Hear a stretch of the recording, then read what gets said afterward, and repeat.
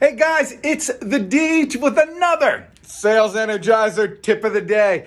All right, so this is New Year's resolution time, and as far as I can tell, there's two types of people who don't set New Year's resolutions. There's those that don't set them because they know they're not going to keep them and they don't want to feel bad about themselves, so they don't do it. And then there's those that set resolutions all year long so they don't feel the need to do it. They set daily resolutions. They call them goals. They set weekly resolutions. They set monthly, quarterly. And then a yearly resolution is just their yearly goal that you're setting for the year. So if you're having a hard time setting your New Year's resolution, don't do it for a year. Set a resolution, a goal for today.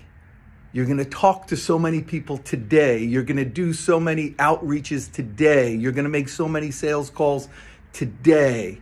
You're going to do the small tasks today as your goal to reach the yearly outcome. You do that, you're living your goal. You're living your resolutions. And so it's not that dramatic. If it's health-wise, do a push-up today. Resolve to just work one day at a time. And this year can you believe how fast this year's flown by with you and me? And listen, I wish nothing but good things to happen to you all for the rest of your lives. You're the best. I'm the Deej. We're going to finish strong this year. Go get them. Take it easy.